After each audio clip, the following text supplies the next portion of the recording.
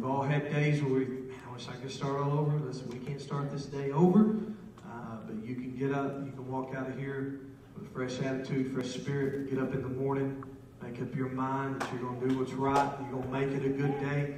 A good friend of mine, you'll get to meet him this weekend, Pastor Lipsy. That's his favorite. My former pastor in Waxahachie, that's his deal. Make it a good day. Make it a good day. You do what you can to make it a great day. Because sometimes we do everything we can to make it a bad day. We don't blame everybody else, but it's our fault. But make it a great day. Make it a great week. Make up your mind. You're going to do what's right, and you're going to pursue that. We're going to be kind of just going along that theme tonight. I can't get off. We've been talking about the last month about battling up here, just the war that rages in our mind and the thoughts that come in, and our responsibility that we battle not against flesh and blood, and our weapons of warfare are not carnal, but they're mighty, pulling down strongholds. And that word stronghold literally means a castle, a fortress, something that is solid and big. And so God's given us the ability to tear those things and blow them apart. And through His Word and through His peace, we have that ability. And so we're just going to kind of go a little deeper tonight on that. And we'll share some things that God's been speaking in my heart this week. But before we move on, I want to ask our ushers to come tonight. If you've come prepared to give, I just want to give you an opportunity to do that tonight. Brother Ralph, will you help me out tonight? Rose here. If you've come prepared to give tonight, we just want to give you an opportunity to do that. If God has blessed you, you've heard me say it over and over again, I'd rather be in a place where I'm able to give than to be in a place where I need to receive. What that means is, more blessed to give than it is to receive. That's what that scripture means. I'd rather be in a place where I'm able to give than to be in a place where I need to receive. And we've had that times in our life where we didn't have anything to give. We needed to receive. But if God has blessed you tonight, and if you're faithful and you honor Him and you're obedient, obedience opens up the promises of God. Somebody say amen. Amen. Everything in Scripture, everything in here, it all starts with our obedience, period. It starts with our obedience. It doesn't matter if Grandma's saved and Grandpa's saved and Mama's saved and all the aunts and uncles and cousins, until you and I are obedient and confessing with our mouth and obedient in following His commands and doing what's right, we will not experience the blessings of God. But when you're obedient in all the areas of your life, it gives God the opportunity to bless you. And honoring God with your finances, honoring God with the first 10% of everything that He blesses you with, it's not a money issue, okay? We make it about a money issue because our life revolves around money. Everybody say amen. Amen. We see it as money. It's money. That's money. I need that, Pastor. It is a money issue. Me giving you, the church, my money is a money issue. It's money. In God's eyes, it's not a money issue. In God's eyes, it's an opportunity for Him to bless you. Because every time you're obedient in what He promises, when you're obedient, it gives Him an opportunity to bless you. And so when you're obedient in your finances, He can bless you in your finances. When you're obedient in your spiritual walk and in your relationship, He can bless your marriage and He can bless you. It's an opportunity. We're not robbing Him so much of His money. He don't need our money. Everybody say amen. We're robbing Him of a chance to bless you and I. And it's more than just financial blessings. It's blessings on your life that go above and beyond what we can even experience. So I want to encourage you tonight, be faithful in your giving. Be faithful in your giving and God will bless you. Not because I said it, because His Word says it. It's the only where in Scripture that He says, test me. Only where. Only place in all this Bible that His Word says, test me in this. And it has to do with paying your tithes. Now, if God would challenge you and I, don't you think He would fulfill that? There's something to that. I can testify to it. I've been faithful paying my tithes when I was making good money and when I was making no money at all. And I'd much rather write out a big tithe check than a little tithe check. All right? I've written out tithe checks of $10 and $5 and $25 and $75. I like those big tithe checks.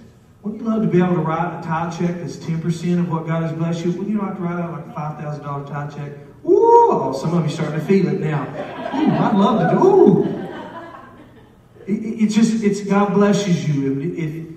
if you will honor Him and be obedient, God will open the windows of heaven and bless your life. Amen? Heavenly Father, we love you tonight. We thank you for this opportunity to give. God, I thank you for the lives that are being changed through the ministries in this fellowship. God, I pray that you'll bless this offering tonight. Use it to further the kingdom of God. Lord, we ask this blessing in your holy name. Amen. God bless you tonight as you give.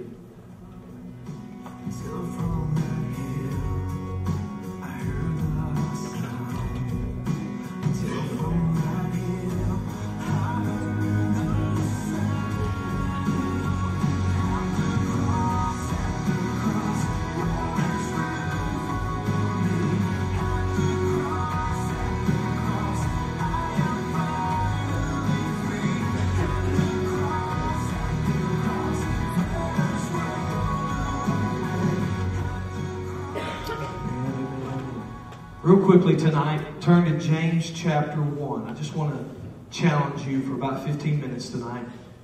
James chapter 1. If you hadn't had a chance to read the book of James, you need to make it a point to do that this week. All right? You can read that. It's 5 chapters. You need to read the book of James, memorize it if you can. There is a lot of good stuff in the book of James that deals with your personal walk with God. Our women did a Bible study on it. Spent 12 weeks, 8 weeks on study of James, and it deals with a lot of stuff. It deals with a lot of stuff that us personally that we go through. We have to deal with taming the tongue and watching what we say, and being quick to listen, slow to anger, all that good stuff that we're not good at.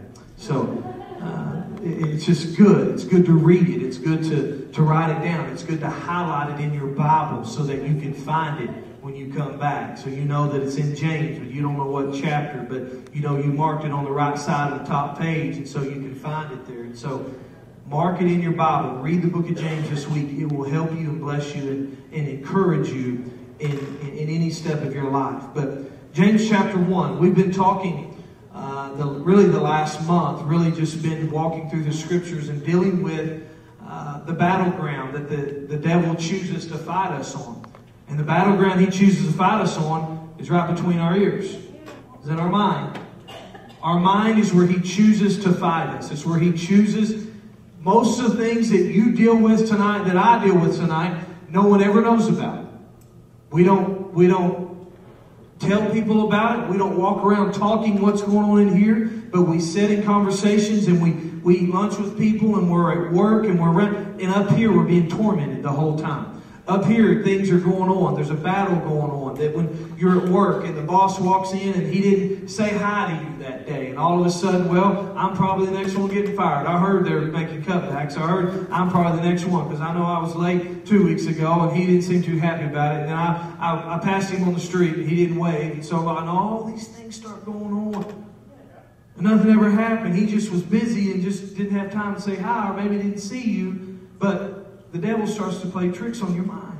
He starts to really distort things and the way people say things and look at things. And you can get yourself all worked up, and someone can just really not say it properly, and you think, well, what's wrong with them? And they're mad at me. And it's just all of a sudden. But we've been talking about that battleground right here that we all deal with, every single one of us. The enemy attacks us right here. That even when we're talking and we're telling people and they're asking us, how are you doing? Everything great? The words coming out of our mouth, oh, I'm blessed. We're doing good. Family's good. Kids are good. Yeah, everything's good. And in your mind, you're going, my marriage is falling apart. I'm behind on the bills. I don't know what we're going to do. I haven't felt good. You know what I'm talking about? You're saying it, but in your mind, if they could read your mind, we'd be in trouble. Right? We would be in real trouble. Why? Because the enemy chooses to battle us here. That's even though when we're saying the right things, and we're quoting Scripture, and we're doing everything that we know to do, and we're in church, and we're faithful, and we've got a smile on our face, and we're being nice. We're really being nice. We're trying, but in our mind, the devil's going, you're not fooling nobody. What are you doing? Everybody can see right through that. They know you had all this stuff. You can't go. Don't go that. Well, you've done it here. Have an altar call. It's amazing. Every single week. Bow your heads, close your eyes, raise your hand, going through this, blah, blah, blah. Woo, hands go up. 42 hands go up. All right, let's stand, let's come to the altar. 3 people come to the altar. Why? Because the devil's going, you go down there and everybody's going to know. They're going to know. I got news for you. Everybody is not going to know. Because everybody sitting around you is thinking everybody is going to know. They're dealing with their own situation. You walking down there don't do nothing but relieve them. They're not even, they're so worried because the devil's attacking everybody. He don't want anybody to go down there. I've seen it happen I don't know how many times. 1 comes down, then 2, and usually in youth ministry and student ministry, the girls come in packs. You get 1 that leads, the whole row leads. Like, they all come down. If 1's going, they're just waiting for 1 to lead. And if they see 1 going, it's like, okay, good. I'm not the only one. All go down. But every single week this happens. Why? Because it starts right here. There's nobody out there saying, well, Pastor, I want to go, but you don't vocalize it. It's going on right here in your head. When you're in tune with God and God's dealing with your heart and you're being honest and in your mind, it's going, I need help. Here's an opportunity for God to bless me, but I don't want anybody to see me. I don't want anybody. And the devil starts to really attack you in that area. Starts to really beat you up right there and discourage you and distract you and bring up your past. Oh, you've been down. This is the 3rd week in a row you've come down there. Let me just tell you something. As a pastor, it doesn't break my heart if everybody comes to the altar. It breaks my heart when nobody comes to the altar. Because I know you need to be in the altar. Just like I need to be in the altar. And I will tell you this tonight. Every single time the altars are open, you need to take advantage of it. Every single time, I don't care if their altar call is for an ingrown toenail that's been infected for 3 weeks. Who has one? And there's 2 people. I don't care what it's for. If there's an opportunity for you to come down in God's presence and have an opportunity to spend time alone, speaking and praying to God and listening to God, you need to take advantage of it. Because there's some things that can take place down here in this altar that's not going to take place at your home. It's not going to take place in your car, driving down the road, at your workplace, because you don't have, you don't have Jeff every day singing to you and ushering in the presence of God and creating that atmosphere and surrounded by godly people that are praying and seeking God. Because here's what happens. If the spirit is right and the attitude is right in church, the moment you step out of there and start walking down, Brother Ralph starts saying, oh, God bless them. Lord, whatever's taking place in their life, I pray that you anoint them, that you saturate them right now. Miss Laura looks up and says, oh, she's been on my heart for 2 weeks. Lord, whatever, listen, you do what needs to be done. And the saints of God and the family of God begins to pray and begins to intercede. And all of a sudden, 1 steps out and slips in behind, just lays her hand and just begins to pray. God, I've been there. You have done it for me. I've been in that place where I felt like there was no answer. There was no way out. But God, you did it for me. I know you can do it for them because your word is true. You are faithful to what you promised, and no weapon formed against us will prosper. They may be wounded, but God, they're not going to die. The devil can't take them out. You've promised to save them. And all of a sudden, if the spirit is right, if the attitude is right, when you step out, it's not, well, looky there. And you know what? I'm not going to sit up here and tell you that there wouldn't be somebody that will say, ooh, I knew it. I knew they were getting divorced. I knew it. I saw it on Facebook. And I just read between lines. I just know. The blah, blah. You know what? They're going to say that. Listen, they've got more problems than you. You don't even worry about them. If they won't do that mess in the house of God, listen, there's nothing you can say or do to them that God ain't going to be able to do to them. All right? That attitude will not be honored and will not be blessed by God. God will not honor that. But God will honor someone who's obedient. God will honor someone who is humble and says, I need help. Listen, when the altars are open, when there's an opportunity for you to worship, an opportunity for you to pray, you need to take it. You need to step out and say, listen, this is my time. I don't care what anybody says. I don't care what they do. Because I think I know this church well enough. This church ain't going to do that. We got a bunch of people in this church that's walked through some things. that God has delivered them. And when they see someone in need and someone hurt, they're going to begin to pray for you. I can tell you right now, without hesitation, that Monroe, if he sees somebody come down here and pray, he's going to be praying for them. If he knows that, listen, his heart is not going to be, oh man, that's disappointing. That really hurts me. I really looked up to him. Let me tell you something. That needs to, you want to look up to him? You want something? You better look up to them the fact that they're willing to get out of their seat and come to the altar. And come to the place that will make a difference. Get in a place, because what they're saying is, you know what? I need help. I can't do it on my own. What would it profit me to gain everything? I got all the money, all this stuff. It doesn't matter. I need God in my life. And the devil starts to attack us right here. Right here. And I want to close with this. Oh, you're getting excited. James chapter 1, verse 19. My dear brothers, take note of this. Everyone should be quick to listen. Slow to speak, slow to become angry. Y'all need to highlight that, write that down. Some of you need to quote that every day. For man's anger does not bring about the righteous life that God desires. Ooh. Therefore, get rid of all moral filth, all of it. I looked it up in the Greek, and all means everything. So, all, everything. Okay? Some of us have a hard time with that. We keep things back. Get rid of all moral filth and the evil that is so prevalent, and humbly accept the word planted in you, which can save you. I've heard my dad say it 100,000 times. Good preaching and good teaching will not edify a prayerless soul. Prepare, accept, humbly accept the word that's being planted in you.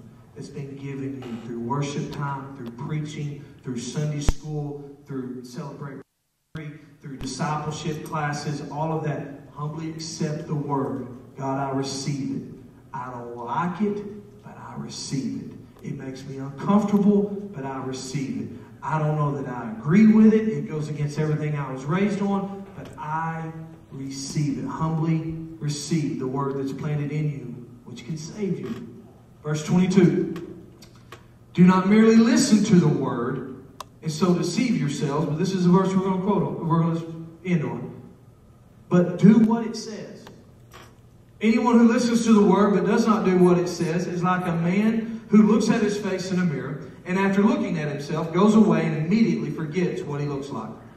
But the man who looks intently into the perfect law that gives freedom and continues to do this, not forgetting what he has heard, but doing it, he will be blessed in what he does. Verse 22, do not deceive yourself. Don't just listen to the word. But the last part says, do what it says.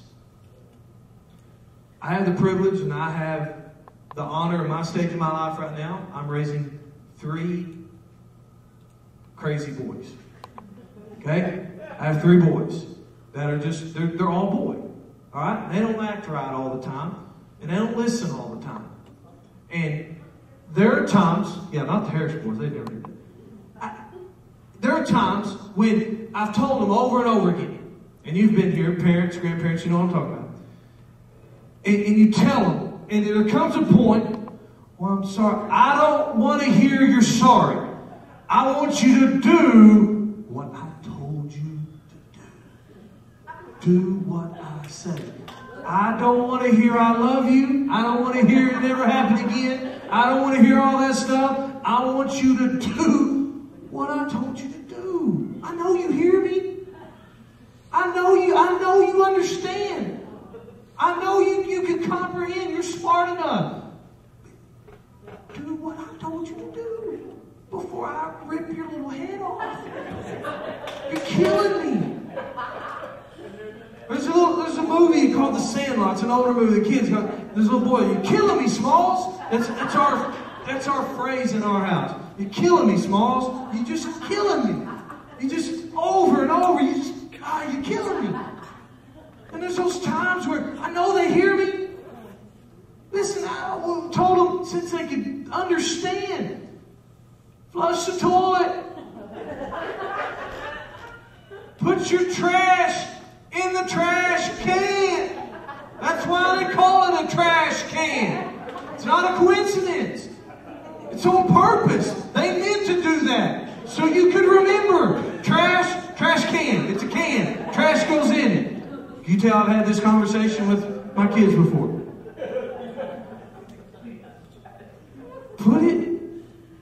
Hang your towel up. Kara's been on them this last towels everywhere. Go in their bathroom, 42 towels. We don't have any towels.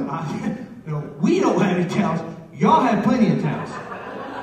We have none. You got towels. They're just dirty. But there comes a point where it's like, I know you hear me. I know you understand. I don't give any excuses. Don't tell, I don't care. Ty, put your shoes on. I don't care that your shirt's wrinkled. It doesn't matter to me that you got put your shoes on. Put them on. Put them on. Well, I don't care. I told you to put your shoes on first. Do I have a witness here? I know I will. Frustrating. She's just like, are you kidding me? I mean, you hear me. Well, you know what I'm saying. You understand. Do what I told you to do. Just do it. Here's what I believe is the frustration in this scripture. That God's speaking through Paul saying, listen, tell them, or James, listen, this is what needs to happen. Don't just listen to the word. Do what it says. Just do what it says. We don't need another Bible study. We don't need another revival. We don't need another seminar. We're so far educated above our obedience, it's pitiful. We got so much knowledge of who God is and what He is and what He can do in the Greek and blah, blah, blah, blah, blah. But we're so educated, we just can't do what He says. When you back up here in the first part of it, it's simple. He says, get rid of all moral filth and the evil that is so prevalent and accept the Word of God. Get rid of everything that doesn't belong in your life. Everything that doesn't line up with the Word of God. Everything that doesn't bring you closer to God. You don't need me there to tell you if it brings you closer to God or not. You know exactly what it is. The instruction is, get rid of it. Accept the Word. Don't just listen to the Word so that you deceive yourself. But do what it says. It's like a man looking in the mirror and walking away going, well, I don't remember what I look like. It's playing games. It comes all the way back up to here. Because we think in our mind we're getting away with something. We think up here we've got everybody fooled. We think up here nobody knows. And you're right. We're right on that. There are times when we present a great front and we got it all. And nobody really, truly knows. Only God does. But as long as we're deceiving ourselves, we can't be obedient to God.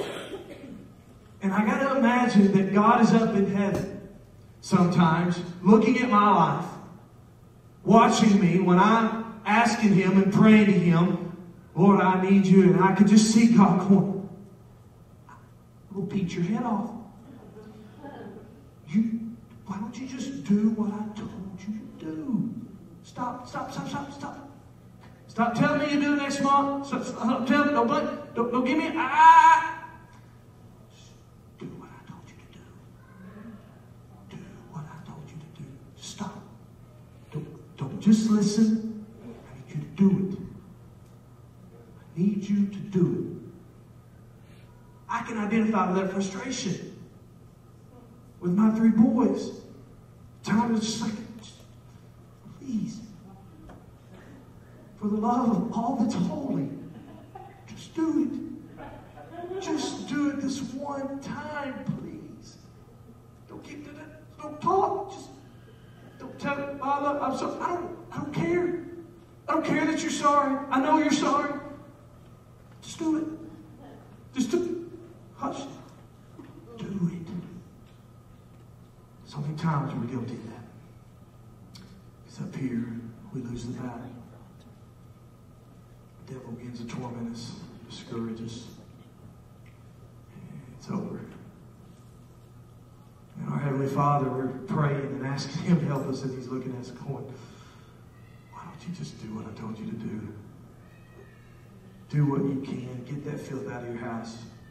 You can't ask God to deliver you from a pornography problem if you're still paying for the cable bill and for the internet bill, and you've got all of it right there for you to watch. You have to be the one to cancel that. You can't ask God to set you free from alcohol and from drugs and then keep a six-pack in the fridge just in case you need one to unwind. Just in case, well, that's just, Pastor, I just have one with my meal. But you don't have to, I understand. I understand what's going on in your head. I understand how you've made it work. But I understand what takes place. You keep that door open, and then you have a bad day, you get fired, and your wife walks out, and all of a sudden, it's not just one, it's a six-pack where you run out. I was with a guy the other day, and I was trying to help him, and he said, I quit drinking. I said, really? I quit today. I said, well, that's good. He said, I run out. I said, well, that's not quitting. That's not the same thing.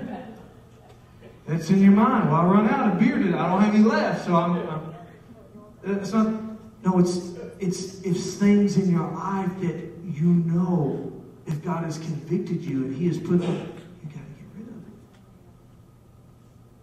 Does that make sense? It's not just, it's in all areas, relationships and habits, addictions that we have in our life, things that we think in our mind, oh, I have to have that. I got to watch that. I talked to somebody last week that said a year ago, evangelists come through, they'd watched a certain soap opera for 15, 20 years. God convicted them, they stopped watching it. We can't watch soap operas. Listen, everything moral filth. Things that keep you, draw you away from God. I've watched a few soap operas. I used to watch Days of Our Lives back in the day. Bo and Hope and Stefano and all those. They're still, I could watch it today and never missed one thing. It's taken me 20 years to carry out a little scene. It's where your prayer life comes in. Okay? That's where you praying, and God's speaking to you, convicting you, and you being obedient. And when He tells you to stop something, and that's Him, don't just listen to it. Deceive yourself.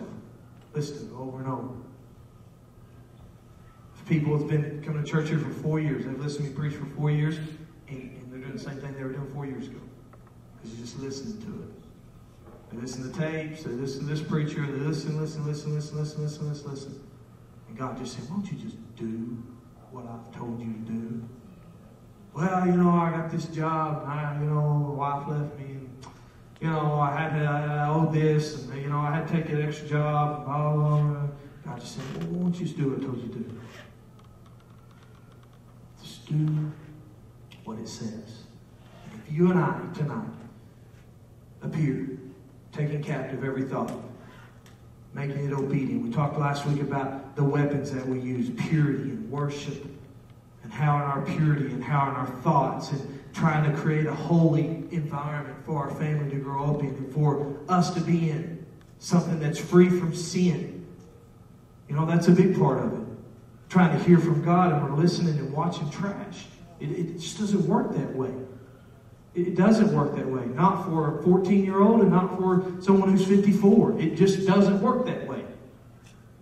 You have to create an environment to where God can speak and God can use you and you can hear from God. That's part of it. And in our worship we talked about last week when Paul and Silas were in prison. So your worship is important not just for you, but it's important for those around you. Because sometimes your praise will break their chains loose. Sometimes your actions and your obedience will give them the strength and the encouragement to come down. Sometimes, like what we talked about earlier, it takes that first one to come down, and then it's just like a chain reaction. You never know who's watching you worship, and then all of a sudden I think, you know what? They've been through a lot. If they can stand here and worship, I can too. That's exactly it. Just be blessed. You've been blessed by watching somebody worship. Just like, man, wish I could worship that way. Growing up, I knew when we were about to have church. I told you last week, I just knew. There's certain few people in the church, boy, woo, they get that little war whoop going, and they get to shaking. I mean, you just knew. I mean, they were feeling it. That's when we used to feel it. You know, you could really feel it. It was just, they get excited. And I knew something was about to break loose.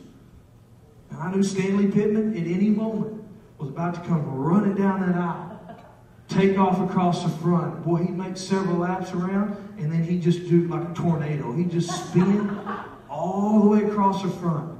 And he'd drop to his knees, and he'd bawl and cry. And I mean, you just knew. But I remember as a kid watching them worship, thinking, ooh, man, what is going on? What is that? What's taking place? And I'd see my dad get excited. He'd kick his leg up above his head. He'd get to shout. I just knew. I knew wow, they're worshiping. And I could always have those times when you come in, you sit in church, and you just, everybody's kind of down, and all of a sudden somebody begins to worship. And all of a sudden, there's just a presence fills the room. And all of a sudden, you realize that none of your praise has made anything happen. But all of a sudden, somebody else is getting hold of God. Somebody else is ushering in the presence of God. Somebody else is getting their praise on, and God likes it. Someone else is lifting up His name and begin to honor Him and begin to worship Him the way He deserves to be worshipped. And all of a sudden, there's just a presence that sits in the room. And all of a sudden, there's something inside of you that starts to think, you know what, I can do this.